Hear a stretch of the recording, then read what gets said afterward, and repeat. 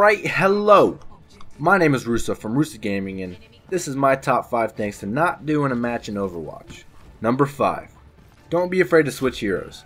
If you feel like you aren't helping anyone or you just die a lot, then just switch characters. Switching is a part of the game. It can totally help you win the game for your team. Number 4. Don't over-switch your characters.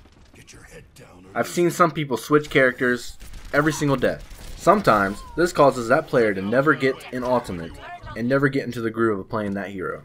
Number 3. Don't get away from the objective, unless you are Tracer or Genji.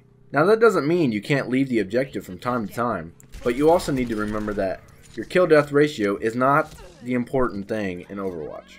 This game isn't like Call of Duty, which in Call of Duty you're competing to get to the top of the leaderboard. Number 2. Don't feel like you own a character.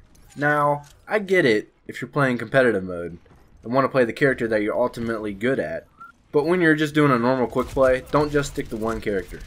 The game is about teamwork, so you want to do what's best for your team. Say if your team needs a healer, then step up and choose a healer, vice versa with any of the other classes. Number 1. Don't mistake your role for another hero in the same category. Say you choose an attack hero. Your job is to run into the point and try to take out as many players as you can, or even to just be a distraction. If you pick a defense character, then don't always rush into the objective.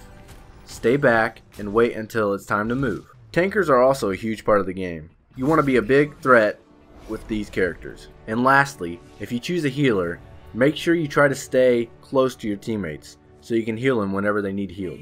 Now healers, don't be afraid to shoot with healers. Healers surprisingly do a lot of damage to the other team. Alright guys, so those were my top 5 things not to do in Overwatch.